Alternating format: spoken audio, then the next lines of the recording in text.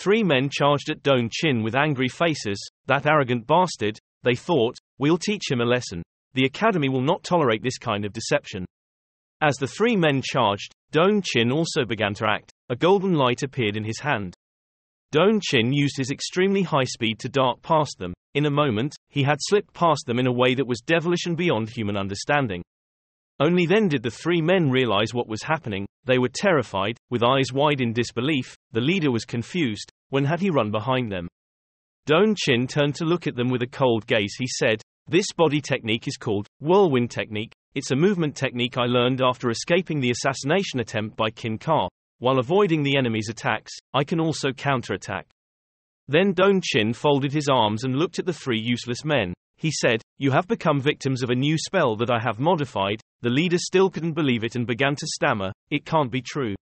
Suddenly, all 3 men stopped in their tracks. At this time, a golden light appeared on their bodies, making them unable to move. The 3 men were terrified. "This person is too strong," they said. "When did he use this technique?" The angry man said, "It can't be. Absolutely not."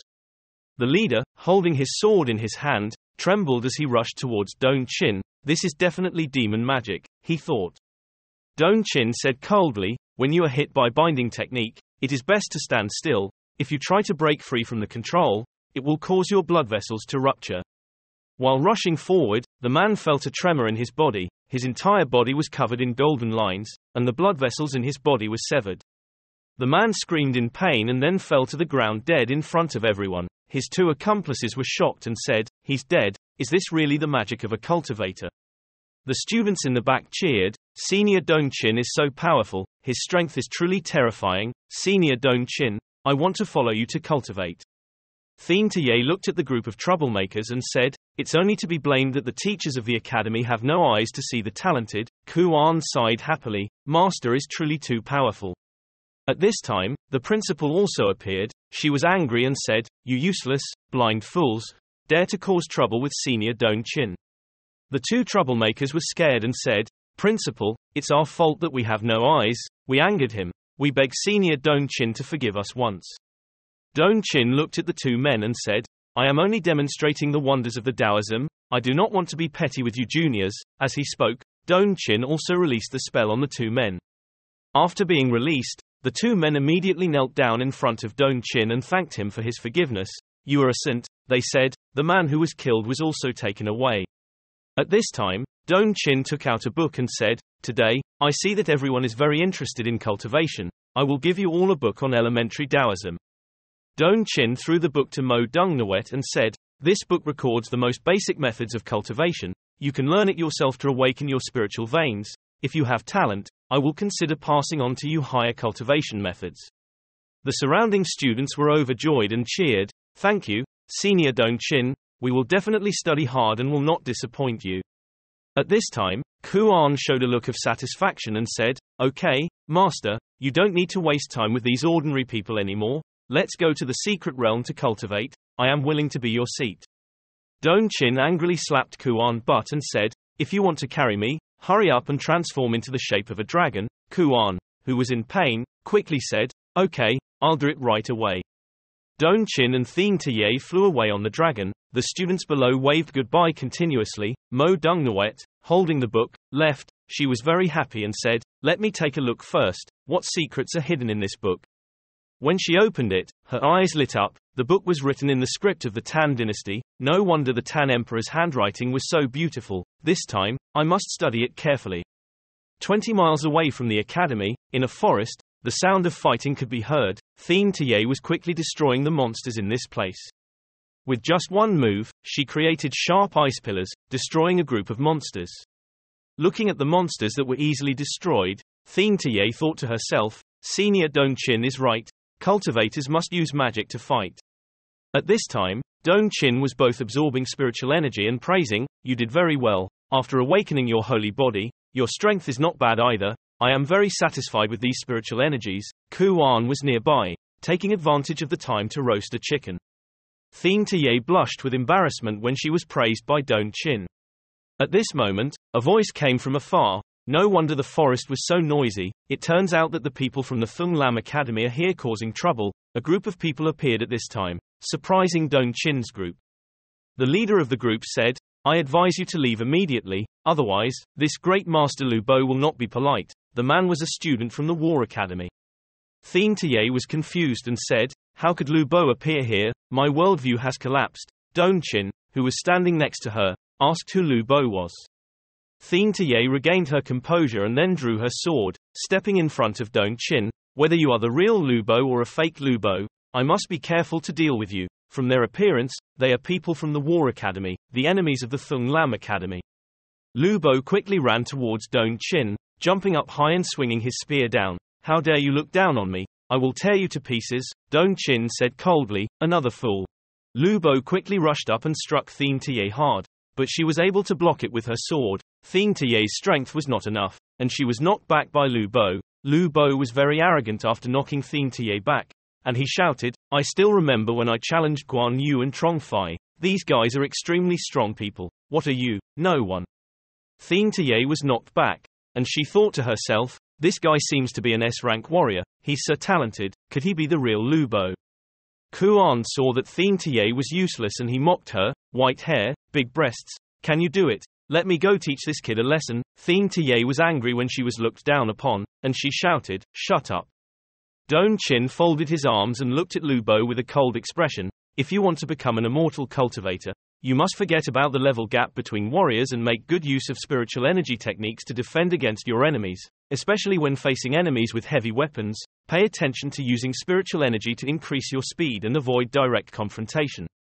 As soon as Thien Tie heard this, she understood. She rushed towards Lu Bo with extreme speed. Lu Bo laughed smugly when he saw Thien Tie rushing towards him.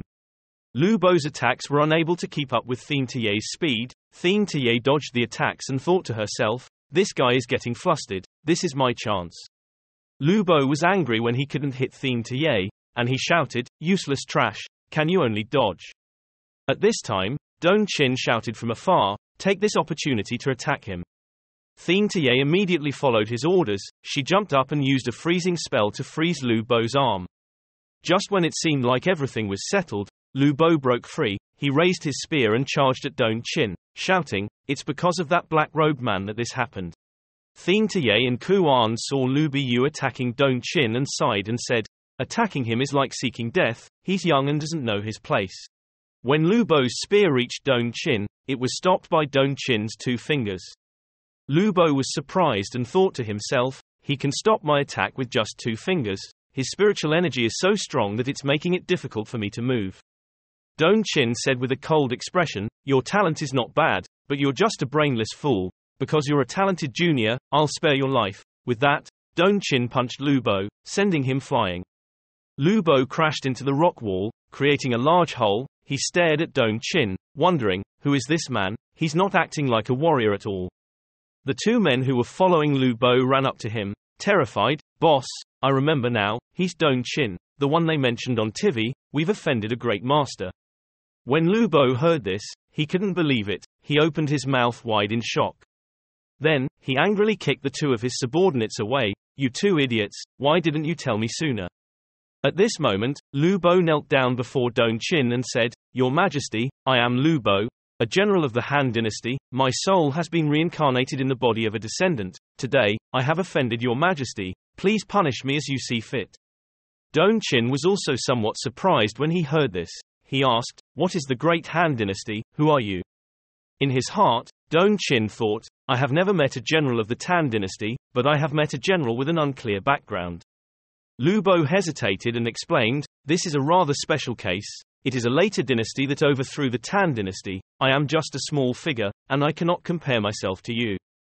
Dong Qin listened and said calmly, it has been over 2,000 years, and it is normal for dynasties to change. If you are a reincarnated general of our Hoaha, you should have greater ambitions. You should not fight internally like this.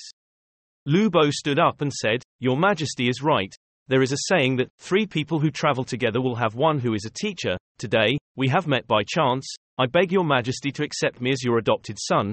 I will be grateful and will definitely work hard for you. Dong Qin turned around and said, My heart always belongs to the world. I treat all living beings equally. How can I accept you as my adopted son for my own benefit?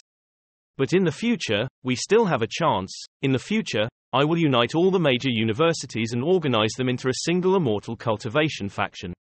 At that time, everyone will be my disciples, and there will be no personal relationships, all beings will be equal.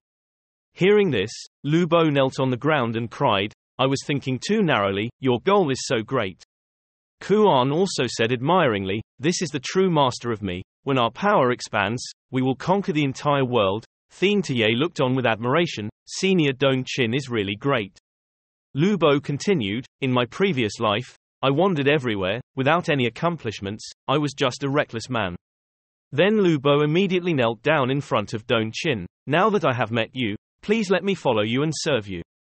Seeing his sincerity, Dong Chin said, since you are determined to serve me, practice hard and let me see your glory. Lu Bo was moved when he heard this, and thanked the emperor. Thien Tie stood by and was convinced that, I believe that under the leadership of Senior Dong Chin, the immortal cultivation culture will spread throughout the world, the Chinese lineage will surely become stronger and achieve unprecedented glory. Welcome everyone to my channel. Here you will see a lot of interesting video retellings. I like to make videos for you and I am very happy that you like them. Don't forget to like and subscribe to the channel, also click on the bell to not miss anything.